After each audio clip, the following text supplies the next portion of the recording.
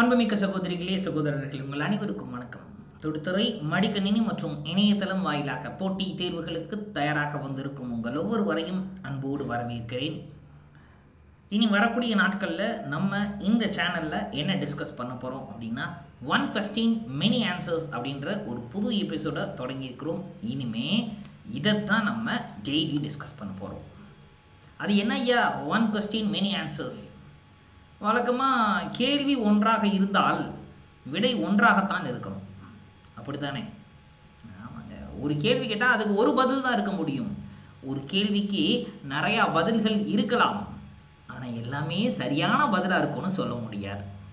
பல தவறான பதில்கள் அதில் உள்ள அடங்கி இருக்கும் இல்லையா? ஆமாம்.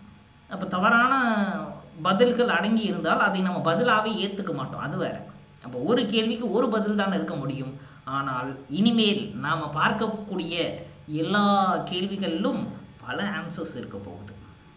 அப்படி இதுவரை டிஎன்பிஎஸ்சியில் கேட்கப்பட்ட ப்ரீவியஸ் இயர் கொஸ்டின்ஸ் எடுத்து ஒவ்வொரு கேள்விகளாக நம்ம ஒன்றா பார்க்க போகிறோம். அந்த வரிசையில் இன்றைக்கி நம்ம ஐஎன்எம்லேருந்து ஒரு கொஸ்டினை டிஸ்கஸ் பண்ண போகிறோம். அதாவது ப்ரீவியஸ் இயர் கொஸ்டின் ஒரு கொஸ்டினை எடுத்து அந்த கொஸ்டின் ரிலேட்டடாக அந்த கொஸ்டின் வேறு எப்படிலாம் கேட்டால் எப்படிலாம் ஆன்சர் பண்ணலாம், ஆப்ஷன்ஸில் இருக்கிற மற்ற ஆப்ஷன்ஸுக்கு என்ன கொஸ்டின் அப்படின்னு டீட்டெயிலாக இந்த தமிழில் சொல்லுவாங்க இல்லையா, அக்கு வேறு ஆணி வேறு அப்படின்னு, அது மாதிரி ஒவ்வொரு கொஸ்டினையும் அக்கு வேறா ஆணி வேறா நம்ம பிரிக்க போகிறோம். சரிங்களா? வாங்க சார், இன்றைய பதிவினுடைய ஒரே ஒரு கேள்வி என்ன அப்படிங்கிறத நம்ம பார்க்க போகிறோம். அருமையான கேள்வி ஐஎன்எம்லேருந்து நமக்கு கொடுத்துருக்குறாங்க. 2 ஸ்டேட்மெண்ட்ஸ் கொடுத்துருக்குறாங்க. பொதுவாகவே இப்போ வரக்கூடிய கொஸ்டின்ஸ் எல்லாத்துலேயுமே இந்த மாதிரி 2 ஸ்டேட்மெண்ட்ஸை தான் கேட்குறாங்க, 2, 3, 4 அப்படின்னு சொல்லிட்டு. ஸோ அப்படி நம்மளும் ஒரு ப்ரீவியஸ் இயர் கொஸ்டின் எடுத்து டிஸ்கஸ் பண்ணுறோம். Consider the following statements. The president of Surat Congress in 1907 was Rash Bihari கோஸ். சரி, அடுத்த statement. The president of Lucknow Congress in 1916 was A.C. Majumdar.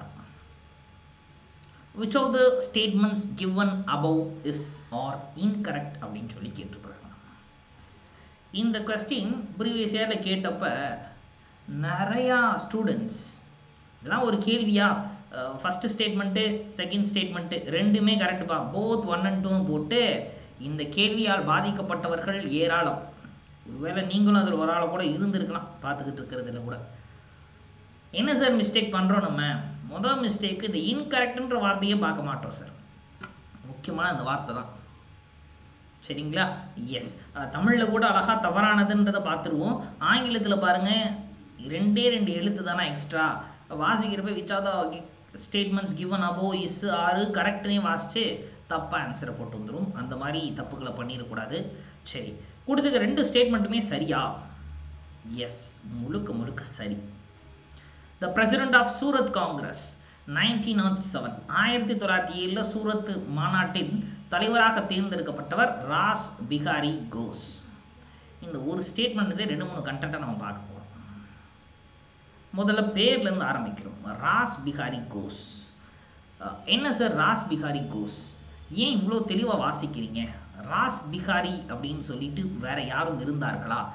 S, ராஸ் பிஹாரி போஸ் அப்படின்னு ஒருத்தர் இருந்தார். இந்த ராஸ் பிஹாரி போஸ் அப்படிங்கிறவர் யார் அப்படின்னா, டெல்லி கான்ஸ்பிரசி கேஸோடு தொடர்புடையவர். அப்போ டெல்லி சதி வழக்கு, இந்த டெல்லி சதி வழக்கோடு தொடர்புடையவர் யார் அப்படின்னா அவர் தான் இந்த ராஸ் பிஹாரி போஸ். சரி சார், இங்கே நம்ம பார்த்தோம் இல்லையா ராஸ் பிஹாரி கோஸ் அப்படின்னு, இவரை பற்றி ஏதாவது தெரியுமா, இல்லை நாம் தெரிஞ்சுக்கணுமா? எக்ஸாம் பாயிண்ட் ஆஃப் வியூ நமக்கு தேவைப்படுற மாதிரி கண்டிப்பாக தெரிஞ்சிருக்கணும். இந்த ராஸ் பிஹாரி கோஸ் தான் 1907 காங்கிரஸின் தலைவராக தேர்ந்தெடுக்கப்படுறார். ஏன் சார் அத்தனை கூட்டம் இருக்குது, அத்தனை கூட்டத்தில் இருக்க தலைவரையும் நம்ம தெரிஞ்சு வச்சுக்கிறோமா? அவசியமே இல்லை. முக்கியமான கூட்டங்கள், அந்த கூட்டத்தில் எடுக்கப்பட்ட முடிவுகள், அந்த கூட்டத்தில் இருந்த தலைவர்கள், எந்த ஊரில் அந்த கூட்டம் கூடியது, இதை மட்டும் படித்தாலே போதும். அப்படி இருக்கிறப்ப ராஸ் பிஹாரி கோஸ் 1907 சூரத்தில் தலைவராக தேர்ந்தெடுக்கப்படுறார். இந்த செஷன் ஏன் முக்கியத்துவம் வாய்ந்தது? அப்போ கொஞ்சம் வரலாற்றில் பின்னாடி போய் பார்க்குறோம். முதல்ல 1907 கூட்டம் நடைபெற வேண்டிய ஊர் எது அப்படின்னா பூனா. அப்போ உண்மையில் இந்த பூனாவில் தான் கூட்டம் நடைபெற வேண்டும். ஆனால் என்ன பண்ணிட்டாங்க, பூனாவில் இருக்கிறத மிதவாதிகள் ஒன்று கூடி எல்லாரும் பேசி, பூனாவில் நடந்துனா அது திலகரோட கோட்டை இல்லையா, பாலகங்காதர திலகர் அவரோட கோட்டை தாங்க பூனா. அதனால் பூனாவில் நடத்தினா திலகர் ஜெயிச்சிருவார், அப்போது இருக்க வேணாம் அப்படின்னு சொல்லி சூரத்துக்கு மாற்றுறாங்க. அப்போ சூரத்தில் யார் ஜெயிக்கிறா அப்படின்னு பார்த்தா, சூரத்தில் காங்கிரஸ் தேர்தல் நடைபெறுகிறது. அது எப்படி காங்கிரஸ் தலைவரை தேர்ந்தெடுக்கிறாங்க அப்படின்னா, எலெக்ஷன்ஸ் வச்சு தேர்ந்தெடுக்கிறாங்க. காங்கிரஸ்க்கு தலைவரை எலெக்ஷன்ஸ் வச்சு. ஸோ அப்போ காங்கிரஸில் 2 முக்கியமான கேங் இருக்கிறாங்க சார், சரிங்களா. ஸோ ஒரு கேங் பேர் எக்ஸ்ட்ரீமிஸ்ட் அப்படின்னு சொல்கிறோம், சரிங்களா. இன்னொரு கேங் பேர் மாடரேட்ஸ் அப்படின்னு சொல்கிறோம். அதாவது என்ன சார், மாடரேட்ஸ் அப்படின்னா மிதவாதிகள் அப்படின்னும், எக்ஸ்ட்ரீமிஸ்ட் அப்படின்னா தீவிர தேசியவாதிகள் அப்படின்னும் நம்ம 2 விதமாக இவர்களையும் நம்ம சொல்கிறோம், சரிங்களா. ரைட்டு. ஸோ இந்த எக்ஸ்ட்ரீமிஸ்ட் தீவிர தேசியவாதிகள் இவர்கள் சார்பாக இந்த 1907 போட்டிட்டவர் யாருன்னா லாலா லஜ்பதி ராய் போட்டிடுறாரு, சரிங்களா. மாடரேட்ஸ் இந்த மிதவாதிகள் சார்பாக யார் போட்டிடுறா அப்படின்னா இந்த ராஸ் பிகாரி கோஸ் போட்டிடுறார். இப்போ நல்லா புரிஞ்சுக்கணும், இந்த எக்ஸ்ட்ரீமிஸ்டுடைய ஒன் ஆஃப் த லீடர் தான் இந்த திலகர். அப்போ பூனாவில் நடத்த வேண்டிய கூட்டத்தை இந்த மிதவாதிகள் மாடரேட்ஸ் தான் சூரத்துக்கு மாற்றுறாங்க. நல்லா புரிஞ்சுக்கணும், ஏன் சூரத்துக்கு மாற்றுறாங்க, இந்த மாடரேட்ஸ் மிதவாதிகள் ஜெயிக்கணும், மிதவாதியை சார்ந்தவர் தான் காங்கிரஸ் தலைவராக தேர்ந்தெடுக்கப்பட வேண்டும் அப்படிங்கிறதுக்காக தான் இவங்க பூனாவை விட்டுட்டு சூரத்துக்கு மாற்றுறாங்க. ஆப்வியஸாக அவங்க எதிர்பார்த்த மாதிரியே இந்த மிதவாதிகள் சூரத் மாநாட்டில் ஜெயிச்சு விடுகிறார்கள். ஜெயிச்சாச்சு, சரி. அப்புறம் என்ன, ஜெயிச்சுட்டா வெற்றி தானே சார், இதில் என்ன இருக்குது அப்படின்னா இங்கே தான் ஒரு ட்விஸ்ட் நடக்குது. அப்போ இந்த சூரத் மாநாட்டில் ஜெயிச்சது யார் அப்படின்னா, ஜெயிச்சது இந்த மாடரேட்ஸ். இந்த சூரத் மாநாட்டில் காங்கிரஸ் 2ஆக உடையுது. அதைத்தான் நம்ம சூரத் ஸ்பிளிட் அப்படின்னு சொல்கிறோம். நிறுத்துங்க, என்ன இப்போ தான் மாடரேட்ஸ் ஜெயிச்சாங்கன்னு சொன்னீங்க, திடீர்னு உடையுதுன்ட்டீங்க, எதுக்காக உடையுது? நமக்குலாம் ஒரு கேள்வி வரும் இல்லையா. நிறையா பேர் என்ன நினச்சிக்கிட்டு இருக்கோம் அப்படின்னா, இந்த சூரத்தில் காங்கிரஸ் 2ஆக உடைஞ்சதுக்கு காரணம் எக்ஸ்ட்ரீமிஸ்ட்னு நினச்சிக்கிட்டு இருக்கோம், அதாவது இந்த தீவிர தேசியவாதிகள். உண்மைதான், இந்த எக்ஸ்ட்ரீமிஸ்ட் தான் காரணம் இல்லையா. அப்படி தானே, அவங்க தான் காரணம். என்ன காரணம்? ஐயா, இந்த மாடரேட்ஸ் அவங்க ஜெயிச்சதுனால எக்ஸ்ட்ரீமிஸ்ட் கோவப்பட்டு இவங்க உடனே காங்கிரஸ் தான் வெளியே போடா அப்படின்னு பண்ணிட்டாங்க. இப்படி தான் பாதி பேர் நினச்சிக்கிட்டு இருக்கோம். நல்லா புரிஞ்சுக்கணும் my dear brothers and sisters, காரணம் அது கிடையாது. வேற என்ன தான் காரணம் சார்? அப்போ எக்ஸ்ட்ரீமிஸ்ட் மாடரேட்ஸ்னு 2 டீம் இருக்கிறாங்கப்பா, தர்ம யுத்தம் டீம் மாதிரி 2 டீம் இருக்கிறாங்க. இப்போது இந்த மாடரேட்ஸ் ஜெயிச்சதில் எந்த பிரச்சனையும் கிடையாது. இந்த மாடரேட்ஸ் ஜெயிச்சு ராஸ் பிகாரி கோஸ் தலைவர் ஆயிட்டார் இல்லையா. இப்போ என்ன பண்ணுறாங்கன்னா, ஃபெரோஷா மேத்தான்னு ஒருத்தர் இருக்கிறார். இந்த ஃபெரோஷா மேத்தா இவருடைய தூண்டுதலின் பேரில் என்ன பண்ணுறாரு இந்த ராஸ் பிகாரி கோஸ் அப்படின்னா, ஒரு முக்கியமான சம்பவத்தை நடத்திடுறார். 1906, அதாவது போன வருஷம், அவங்களுக்கு போன வருஷம், சரிங்களா, கல்கத்தாவில் ஒரு கூட்டம் நடைபெற்றது, காங்கிரஸ் மாநாடு. இந்த கல்கத்தா மாநாட்டில் தலைவராக இருந்தவரும் தாதாபாய் நவ்ரோஜி தான். அவரும் மாடரேட் தான், மிதவாதி தான், சரிங்களா. கல்கத்தா மாநாட்டில் இவர் தான் தலைவராக தேர்ந்தெடுக்கப்பட்டார். சரி, இந்த கூட்டத்தில் ஒரு 4 ரெசல்யூஷன் பாஸ் பண்ணுறாங்க, 4 தீர்மானங்களை நிறைவேற்றுகிறார்கள். அப்போ சுதேசி இயக்கம், அந்நிய பொருட்களை புறக்கணித்தல், அந்நிய கல்வி நிறுவனங்களை புறக்கணித்தல் அப்படின்ற மாதிரி ஒரு 4 விஷயங்களை நம்ம ஃபாலோ பண்ணுறோம். 4 விஷயங்கள், சரிங்களா. ஆமாம், அந்நிய பொருட்களை புறக்கணிக்கணும், தாய்மொழியிலேயே கல்வி கற்க வேண்டும், அந்நிய கல்வி நிலையங்களுக்கு போய் நம்ம கல்வி கற்றுக்கொள்ளக்கூடாது, சுதேச பொருட்களை மட்டுமே பயன்படுத்த வேண்டும், இந்திய பொருட்களை மட்டுமே உபயோகிக்கணும் அப்படின்னு சொல்லிட்டு இந்த 4 தீர்மானத்தையும் இந்த ராஸ் பிகாரி கோஸ் வந்தோடனே இந்த ரால் ரெசல்யூஷனும் செல்லாது அப்படின்னு சொல்லிடுறார். இது செல்லாது, இது ரத்து பண்றோம் அப்படின்னு சொல்லி, இனிமே இது செல்லாது, இது முற்றிலும் ரத்து செய்யப்படுகிறது, அவ்வளோதாங்க, அது கேன்சல் பண்றோம் அப்படின்னு சொல்லி இந்த 4 ரெசல்யூஷனையும் கேன்சல் பண்ணிடுறார். யோசிச்சு பார்த்தா 1906 டிசம்பர் கல்கத்தாவில் நடைபெற்ற இந்த கூட்டத்தில் வச்சு தான் நம்ம முடிவு பண்ணுறோம். 4 தீர்மானத்தையும் ஒரு வருஷமாக காங்கிரஸ் ஃபாலோ பண்ணிட்டு இருந்துருச்சு. இப்போ போய் சம்மந்தமே இல்லாமல் போன வருஷம் போட்ட தீர்மானம்லாம் ரத்துப்பா அப்படின்னு சொன்னால் அப்போது எந்த கட்சியாக இருந்தாலும் கோபம் அடையத்தான் செய்யும். ரொம்ப மிகப்பெரிய கோபம் அடைச்சிடுறாங்க. ஸோ இப்போ எக்ஸ்ட்ரீமிஸ்ட் கொந்தளிக்கிறாங்க. யோ என்ன ஒரு வருஷமாக இவ்வளோ நாள் ஃபாலோ பண்ணிகிட்டு இருந்து திருப்புன்னு போய் இது செல்லாது அப்படின்னா என்ன அர்த்தம்? அதெல்லாம் முடியாது, என்ன பண்ணிட்டு இருக்கீங்க நீங்கள், காங்கிரஸ் என்ன நினச்சிக்கிட்டு இருக்கீங்க அப்படிலாம் சொல்லி எக்ஸ்ட்ரீமிஸ்ட் கோபப்படுறாங்க, சண்டை போடுறாங்க. இதன் விளைவாக என்ன ஆகுது அப்படின்னா காங்கிரஸ் 2ஆக உடைகிறது.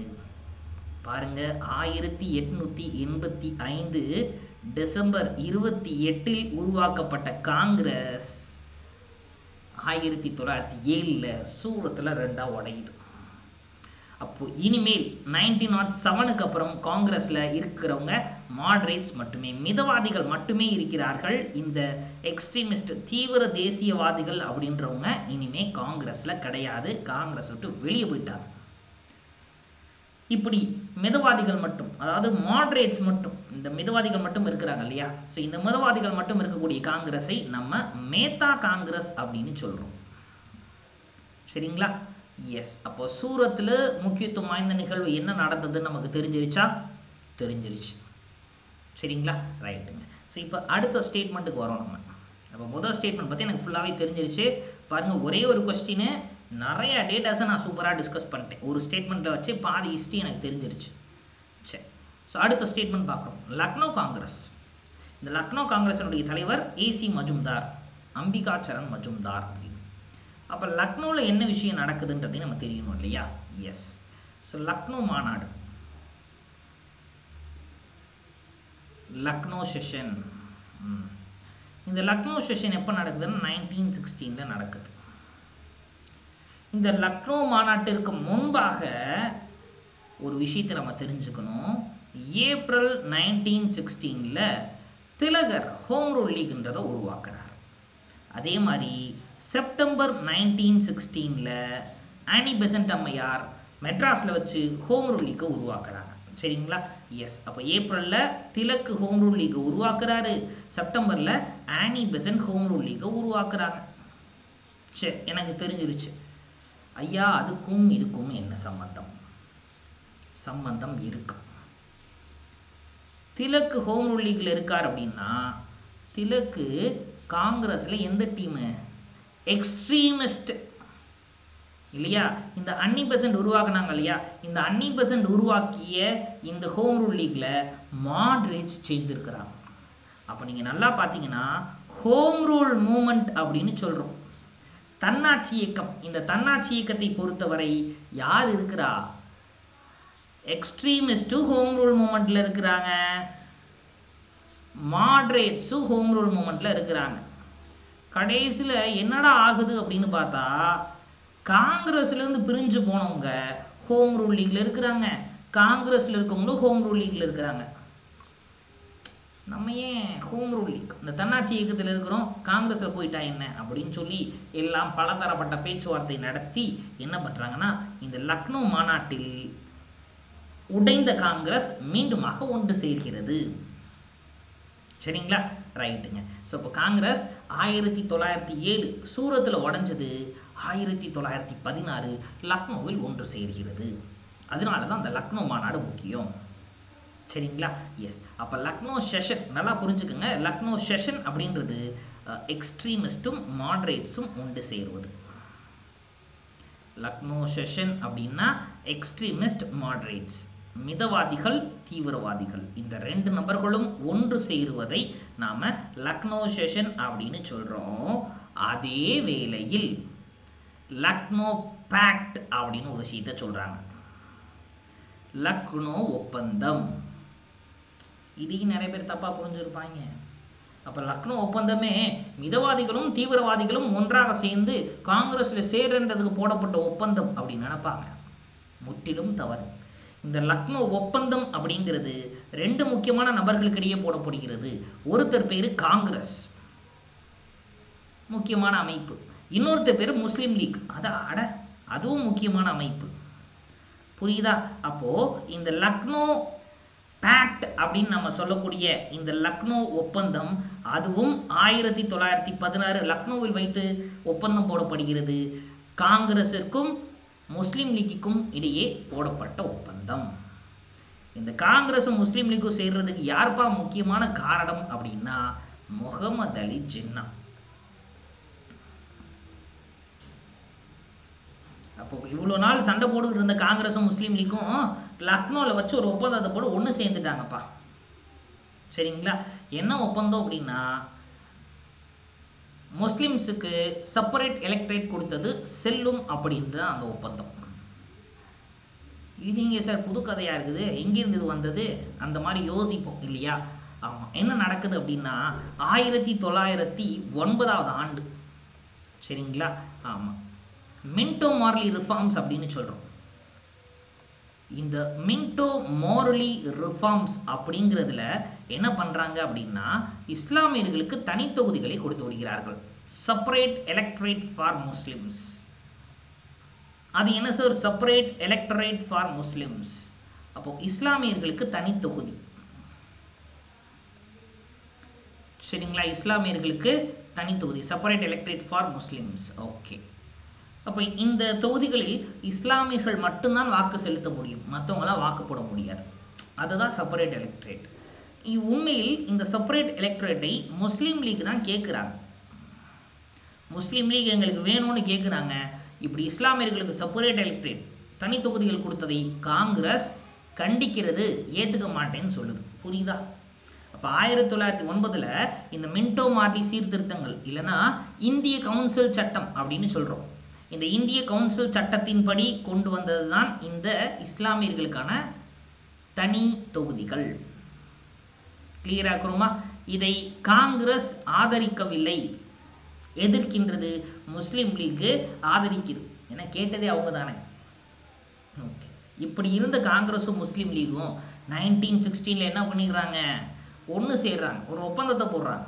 அதில் முக்கியமானது என்னன்னா இந்த மாதிரி காங்கிரஸுக்கு தனி தொகுதி கொடுத்ததை, காங்கிரஸ் இல்லை முஸ்லீம் லீக்குக்கு தனி தொகுதி கொடுத்ததை காங்கிரஸ் ஆதரிக்கிறது. ஆதரிச்சாச்சு. இதுதான் அந்த ஒப்பந்தம். சரிங்களா? எஸ்.